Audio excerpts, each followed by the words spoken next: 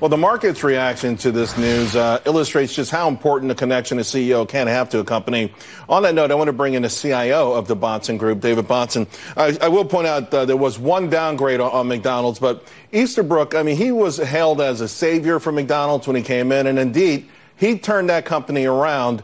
And he's not the first one, David, to have done that. And these days, these CEOs become such celebrity figures themselves, it's hard to imagine these companies operating without them.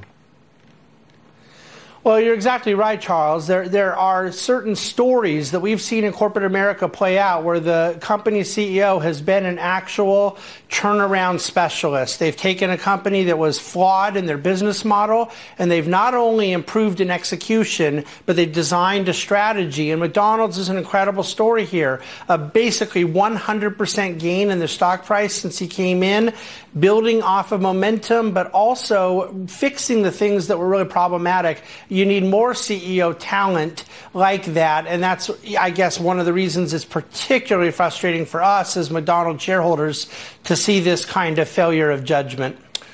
Let's talk about, though, some of these other names, particularly widely held stocks that our viewers may be in. If I say the name Cook, we know Apple. If I say Benioff, we know Salesforce.com, Bezos and Amazon, Nadella at Microsoft, Jamie Dimon at JP Morgan, Bob Iger at Disney, and the list goes on and on. Elon Musk at Tesla. I mean, if Elon Musk was out tomorrow, how much would that stock get hit? $100, $100 a share?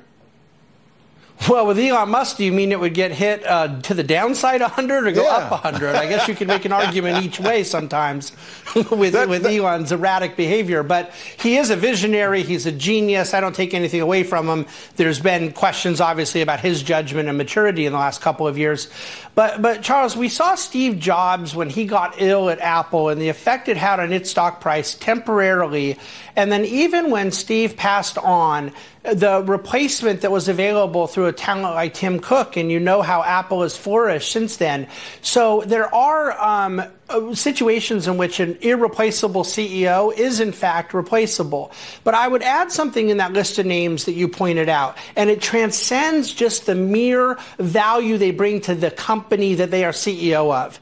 It is the leadership they play in our corporate economy. We are living in an era where capitalism is under attack, and for CEOs to not get out and defend their business, their industry, but also the entire ecosystem of free market capitalism is a problem. That's why Jamie Dimon at JP Morgan sticks out on that list. It's another company we own as a dividend grower at the Bahnsen Group. Jamie Dimon has been a wonderful evangelist for the cause of freedom and markets.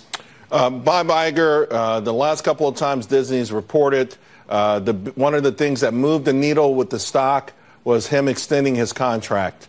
Again, to your point, it's a company that's going on 100 years old. They've had a lot of leadership there, but I guess the question is it built in a way that, despite the fact Wall Street may lament him leaving, that it would be okay for long-term investors to ride out that short-term wave? This is the responsibility of a board, which I would add are well-paid board of directors, to have succession planning in place. When you have something, when there's a scandal, when you have a premature death, obviously board of directors can get caught a little off guard. But with something like a long-awaited, and in the case of Iger at Disney, multiple times delayed retirement, there is ample opportunity for them to have a proper succession plan in place. We've been invested in a lot of companies over the years that have handled succession very well. There have been companies that have not handled it well, but when they don't handle it well, that is on the board. I got to let you go, David, but I do want to know, because I've been asked a million times a day, is McDonald's to buy on this dip?